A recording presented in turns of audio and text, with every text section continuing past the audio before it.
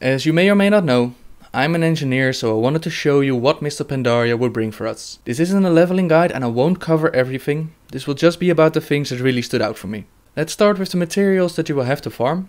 We have the following. Ghost iron ore, which comes out of a ghost iron deposit or a rich ghost iron deposit. 2 ghost iron ore make 1 ghost iron bar. You have kyperite, which comes out of a kyperite deposit or a rich kyperite deposit. You can't melt kyperite into a bar, neither do you have to. Trillium ore, which comes in 2 colors, either black or white. You have trillium veins and rich trillium veins, and someone on WoW had said that the color of the rock under the vein decides what color of ore will come out. I'm not sure about this, but I even found a vein that had both black and white inside. 2 ore of each color makes 1 trillium bar. You will need Spirit of Harmony, which is created by combining 10 modes of harmony. Mode of harmony can drop off any mob in Pandaria and can be farmed on your own little farm. It's soulbound, so you can't sell it, and I hope that they will make it account bound in the future. I can recommend holding on to your Spirit of Harmony for the things that you really want to use. They are soulbound and hard to farm until your farm is up and running. So what new little gizmos do we get? Let's take a look. Mist Piercing Goggles allows you to see additional mining nodes and herbs while in Pandaria. They can be sold and used by anyone and you don't have to wear them to receive the benefit. Although you might want to because they look awesome. Thermal Anvil. Finally a portable anvil. It has 20 charges and can be sold and used by anyone. I've been waiting for this one for a really long time. You can make your own cogwheels now to put into your engineering gear. 2 ghost iron bars per cogwheel. You can make a ghost iron dragonling trinket. Item level 450. It has room for 3 cogwheels and it summons a ghost dragon to fight at your side. Once again binds on equip. Crafting a bundle of Pandaria fireworks will give you a random piece of fireworks at first, but also a pattern for the piece that you made. Later on you get all the patterns and you can decide which fireworks to make. A Goblin Dragon Gun Mark II. It has 50 charges, unleashes lightning in a 10-yard cone, deals nature damage and you can walk while casting. It looks badass and can be sold and used by anyone. Wormhole Generator Pandaria. Teleports you to somewhere in Pandaria and has a 15-minute cooldown. The teleportation is random this time, but they've lowered the cooldown, which is awesome. Mechanical Pandaren Dragonling, a new pet which you can sell.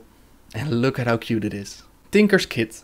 You can craft these yourself or buy them at an engineering vendor. I'm not sure if they will also go live. They're used to attach tinkers to your belt, cloak or gloves, so you no longer need to farm special materials for individual tinkers.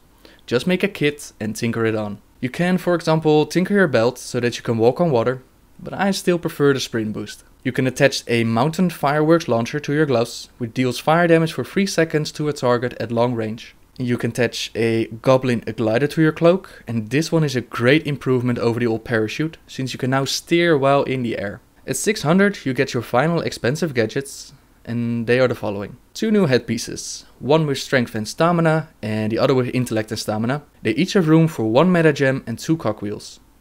Look at those sexy goggles. You can make Blingtron, which is a bling bling robot that offers gifts to anyone that talks to it.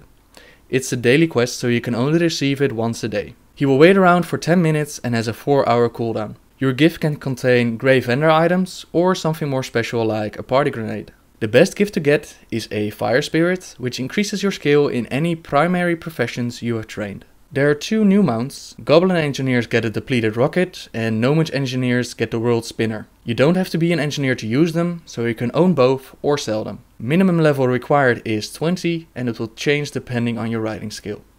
The materials for the level 600 gadgets are a bit more difficult to get. The special gems like Wild Jade are made by transmutes and require gems you can find with prospecting. Living Steel is also made with a transmute. It can cost 6 trillion bars or 3 trillion bars and 3 Spirit of Harmony. Using the Spirit of Harmony will not trigger the 1-day cooldown, but remember the Spirit of Harmony is soulbound, so you can't give it to any herbalist and ask them to transmute it for you.